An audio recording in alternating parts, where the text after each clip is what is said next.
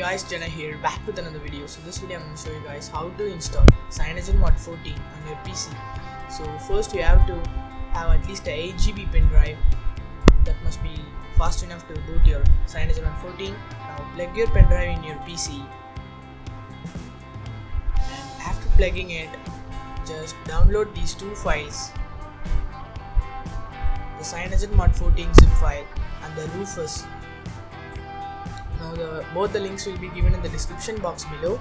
So after downloading, extract the Cyanogenmod unofficial zip file. Now right click it and then click on the extract to, then wait for it to extract.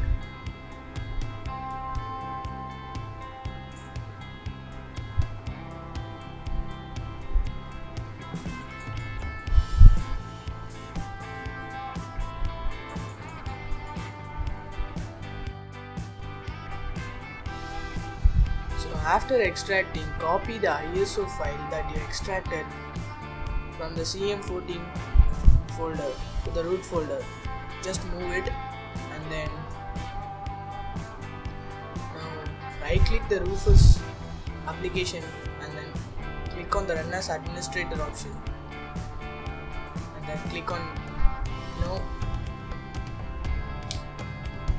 and now just follow these settings and then you will be good to go.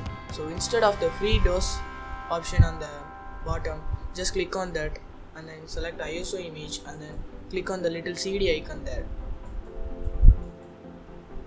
ISO image, and then click on the CD icon there, then select the ISO file that you extracted, click on open and then click on start and click on OK.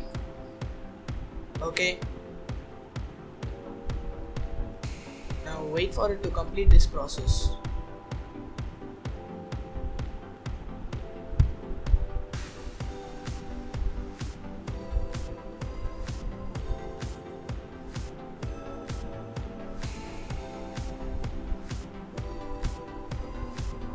Now after finishing the process, click on the close button and now insert your pen drive to your PC and then click on the boot mode option and then click on the live option to boot your Cyanogenmod 14 from the pen drive itself, or you can also click on the installation button to install it to your hard drive on your PC. So now since I don't have any partition on my hard drive to install this, I am going with the live option. So wait for the Cyanogenmod 14 to boot up. This may take some time. So after booting it up, let's finish this first setup process. As you can see, I have successfully booted into the Cyanogenmod 14 on the PC.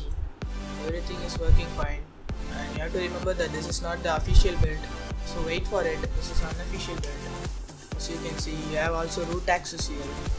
This is Android version is 7.0, Android Nougat, and then you can enable developer options. From there you can give root access to your ROM, and pretty much everything is working in this ROM.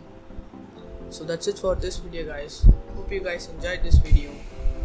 Don't forget to subscribe to my channel and leave a comment in the comment section below. Thank you guys. See you later.